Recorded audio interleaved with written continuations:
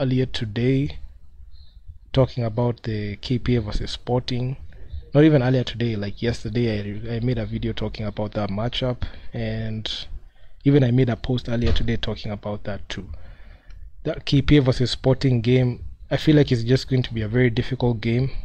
I analyzed it in depth, and I went and made a video talking about the whole situation that goes around this game, and if KPA are not able to succeed in this toughest test that they have right now, I don't think they'll ever be able to say that they're the real contenders. Because even I saw news I saw a news article from FIBA talking about this whole situation. So the title reads, which team is running the Africa Women's Basketball League in Alexandria? So we had REG.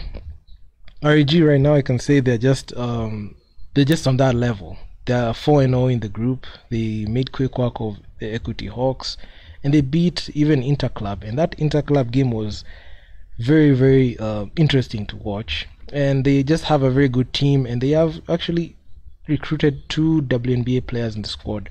And given the way they go about the ball game, they just know what they're doing in there, and it's something that you enjoy just watching REG play, because systematic offense. There's a team that plays a lot of defense. They know how to select shots. They have all the tools to show they are a pro basketball team, something that neither KP or Equity are. And also the Alexandria Sporting team, they are also sitting pretty there, because I feel like it runs through the A Sporting. If KP are able to beat A Sporting, that means that they can be able to take apart any other big team that they're going to face. So given that situation, I am not that confident in KPA's offense, because I've seen the way they play.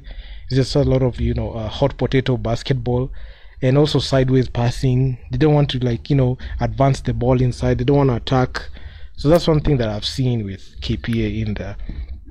And A Sporting are a team that just exploits their flaws, and they did that very well, especially last year in the Zone 5 championship last year in the finals, and also the Africa Women's Cup last year when they met in the quarterfinals. And also just to mention, KPA and A Sporting just have a history.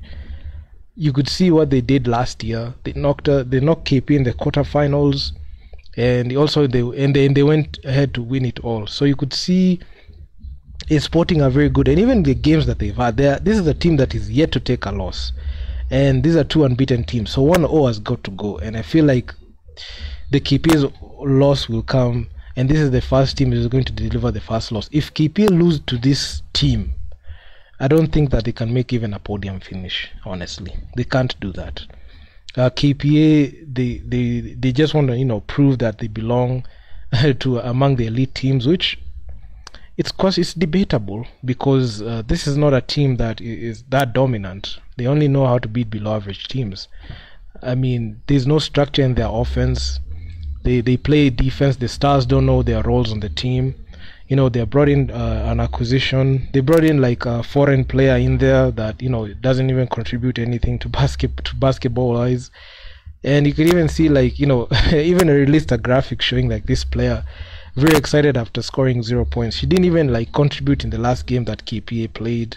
Despite the result, she was just unplayable in there. And I honestly feel investing in such a player, and given the fact that there are resources spent on that player, and by virtue of that player being there, locks out the opportunity for another player to be able to play those minutes and get that roster spot. It's not a good look, honestly, for an organization. And this shows you these quote unquote top teams in our country. I know they are top teams because the women's division is weak. Even I made a video talking about the women's division. I don't trust them to be able to groom talent, because they just win now. It's all about a win now mentality that the team just has. They just want to win now, and forget about the whole creating like the creating like a place where an athlete can be able to like learn and do something. So honestly, this win now strategy of getting like foreigners to do the dirty work for you isn't gonna cut it, because you tried last year with Ifunanya Okoro. Okay, you had some success domestically, but after even you got her, like you won the KBF title, and when you got her, she could only take you to the she only take you to the quarterfinals.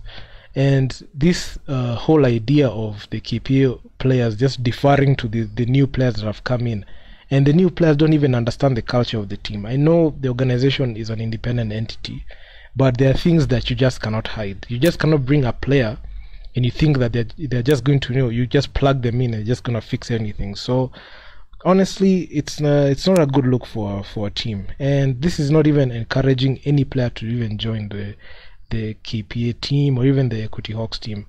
And for your information, I even made a post talking about like the two acquisitions that REG had. I feel like REG, they have a blend of both, like getting quality players, not only getting quality players, but also utilizing the players that are already on the roster and having even more young players in the squad. So that's a well-run organization and a well-run team, as opposed to KPA. KPA just win now. They don't care about making sure that they keep their talent and groom their talent well for such opportunities. They just feel like, because we've got the resources, let's just grab the players in there. So honestly, that's not a good culture you're setting for the team. And even going into like domestic leagues, and even after this whole contest, the foreign players are all gonna go away.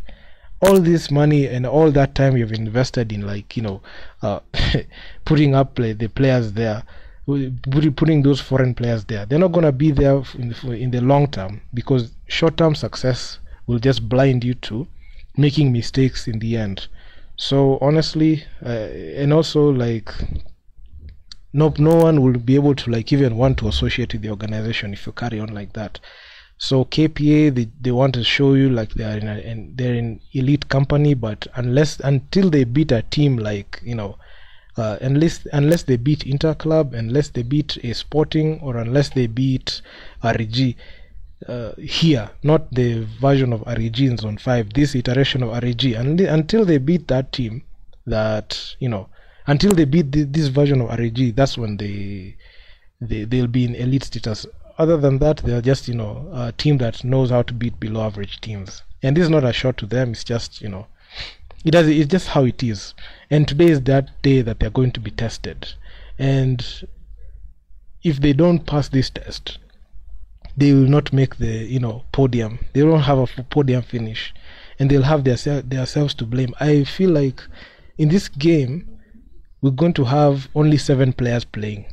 Given the magnitude of this game, I don't think a lot of players are going to play.